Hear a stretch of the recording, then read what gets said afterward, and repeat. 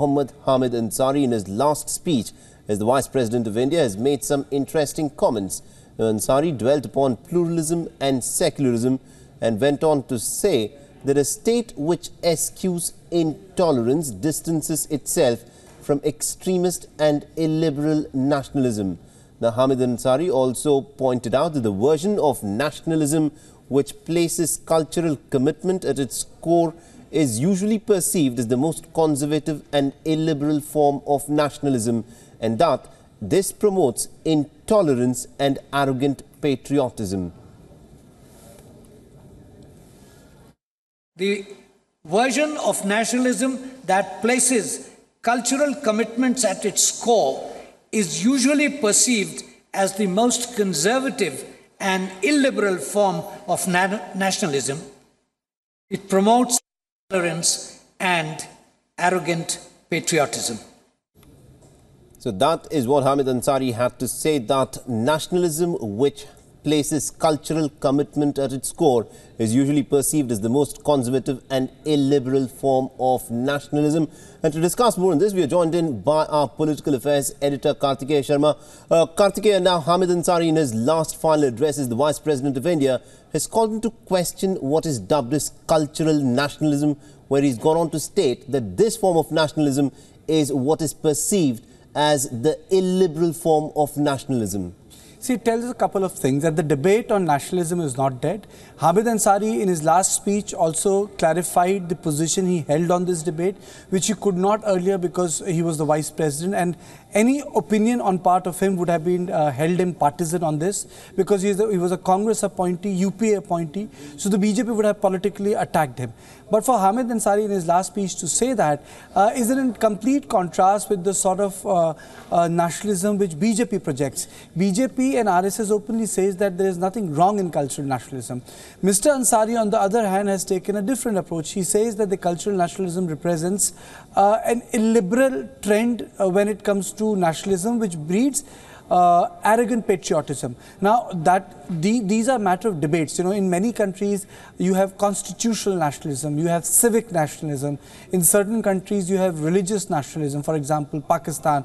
Or there are certain nations which breeds a strong cultural nationalism, which is far more, rather than being based on religion, they are based on common cultural issues, common cultural strands.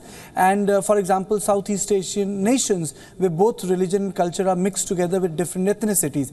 But issue is that in India, the debate on nationalism has divided political spectrum.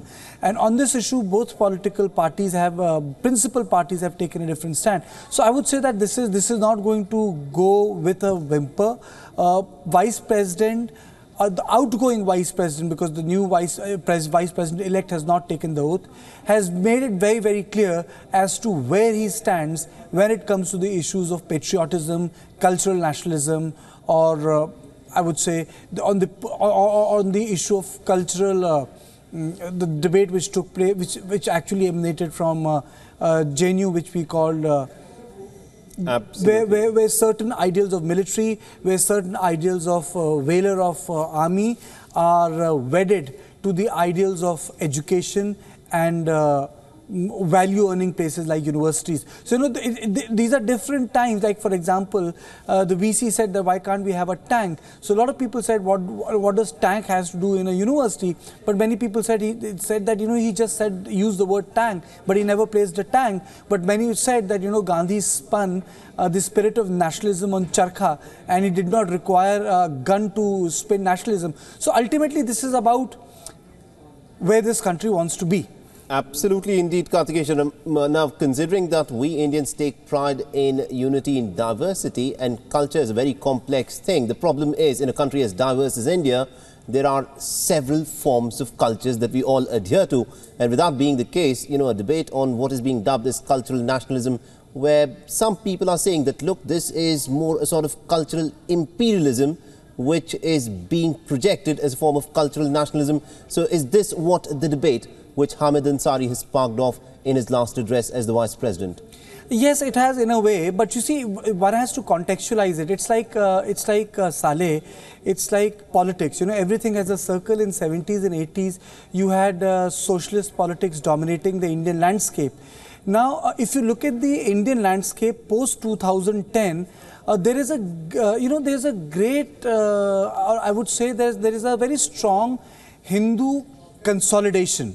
Which takes a great strong objection to minority exceptionalism when it comes to social sector or foreign policy sector, or I would say political approach of a state towards domestic and international issues. Now, in international context, you can see the way Prime Minister de-hyphenated Ramallah from Jerusalem. Or, for example, the way Uttar Pradesh voted, the biggest state in India. There was not a single minority candidate from Bharatiya Janata Party. Absolutely. So it is in this context we have to see, because you see these are cultural or these are academic constructs through which you construct a nation, you see a nation. But then there are lived realities below which counterbalances what has been conceived as before. Absolutely. Like, for example, the word secular was not part of the constitution till Indira Gandhi imposed emergency and inserted the word. But was India not secular in 60s or 70s? So the debate is far more complex than it is. But what Mr. Ansari has done, Saleh, that he has taken a position and participated on the last day. That's absolutely correct indeed. Kartikeya Sharma, do continue to stay on with this. The debate over nationalism, cultural nationalism will of course continue.